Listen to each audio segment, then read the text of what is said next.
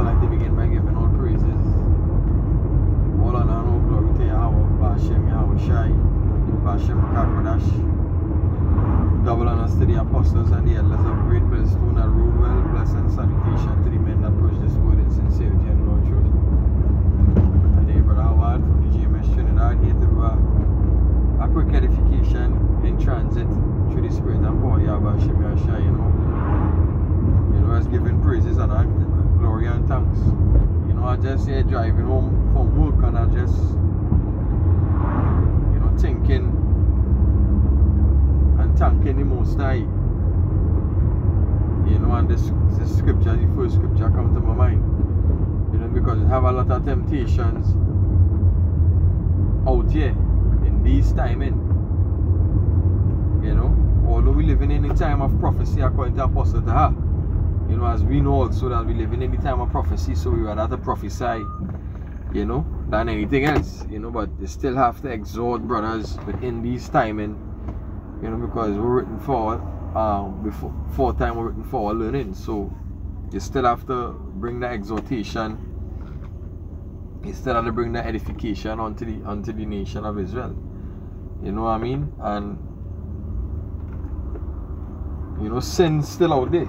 Temptations, or I should say lust. Lust still out there. And we have these scriptures, we have the word of Yahweh Ba'ashem Yahweh Shai to instruct us and to guide us how we could resist temptation. So matter of fact, I'll start with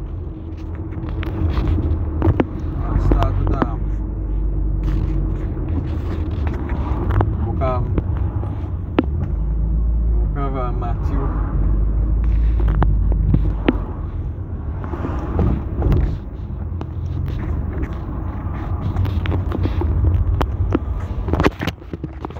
Matthew 6.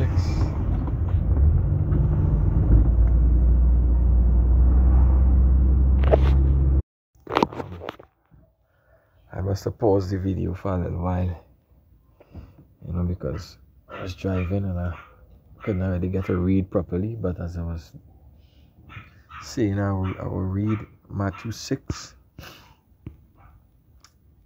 and I will start from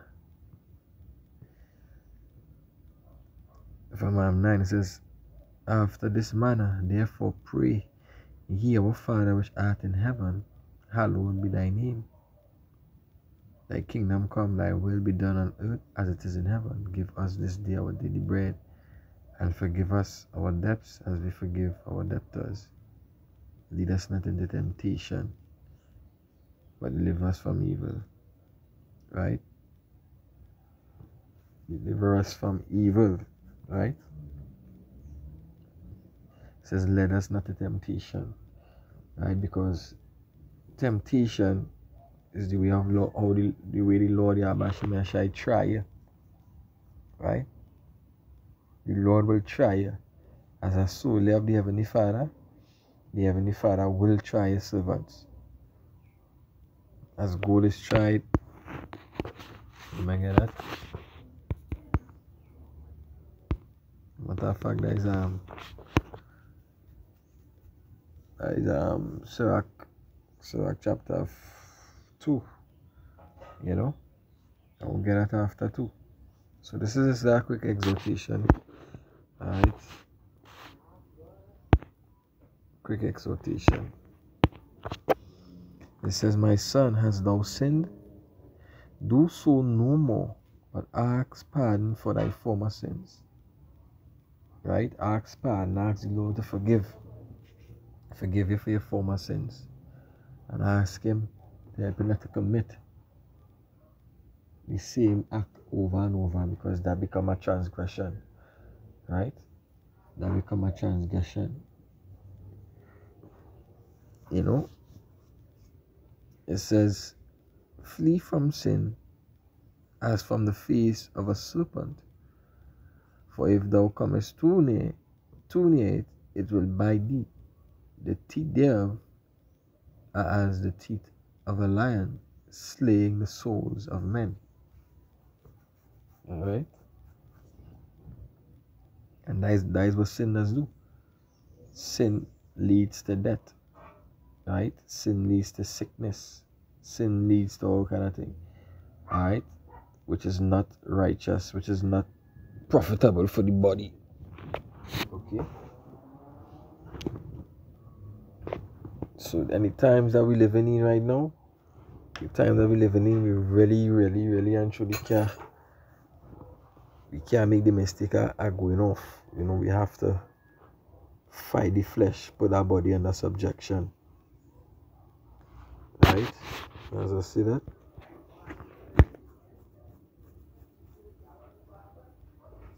First Corinthians chapter 9 and verse 24. Know ye not that they which run a race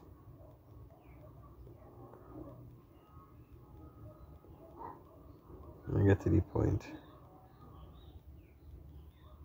Yeah, verse 27 says, but I keep under my body and bring it to subjection, lest by any means, when I have preached to others, I myself should be a castaway. You know what, I'm not going to, as the camp leader always, you know, he always tell us when you go into this word,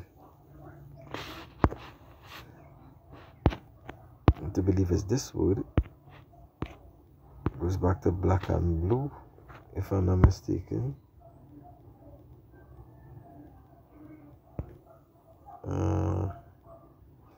It might be not this.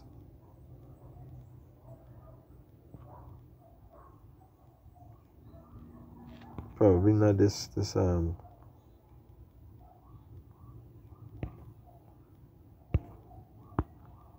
not this scripture.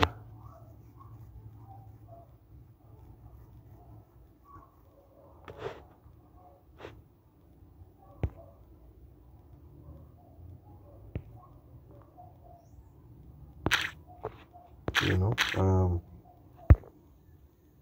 yeah, but basically, forgive me.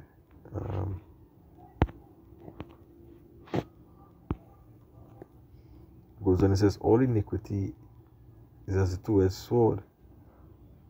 The wounds thereof cannot be healed.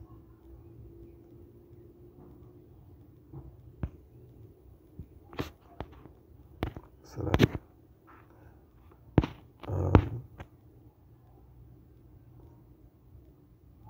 right, yeah, so like, yeah, so I read what it says, flee from sin as from the face of a serpent, for if thou comest too near it, it will bite thee. So it actually it frees it like in the sense of a serpent or a snake. Alright?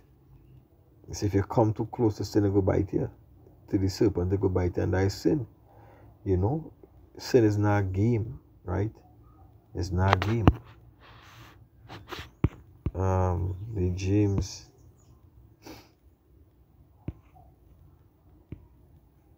right? Wait here.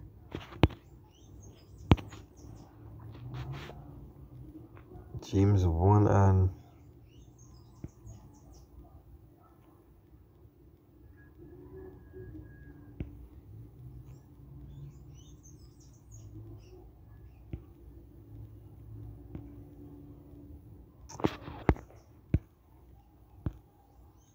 James 1 and 13, it says, let no man say when he is tempted, in the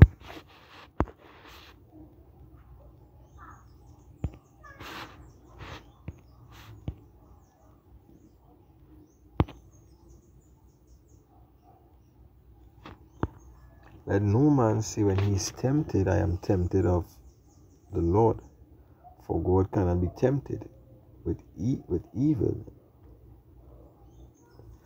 neither tempted he any man, but every man is tempted when he is drawn away of his own lust and enticed. Right? So the word entice means to to bait, catch, wow, by bait, for call the beguile, blandishment, allure, entice, deceive, right? This is a big, by your own trap, by your own bait, right? Because at the end of the day, you know what is right and what is wrong. So you come like you trapping yourself, as the scripture say, Esau fall in your own trap, the enemy fall in their own trap. That's exactly what could happen to us, you know. So we have to be mindful, we have to be aware. Alright? And look up the word tempted, it means to try whether a thing can be done. To attempt, endeavor, right? Trial of test. You understand? So in these times the test we had to pass is the continuing of this, pushing this good gospel, right? Staying faithful to this truth until death, right? Giving praises to the Most High until He come, right? Being brotherly and holding the faith, you know. So that is the test we have to pass these times, you know, because as I say earlier, you know, we live in the time of prophecy, right? So we are to prophesy, but we all yet also to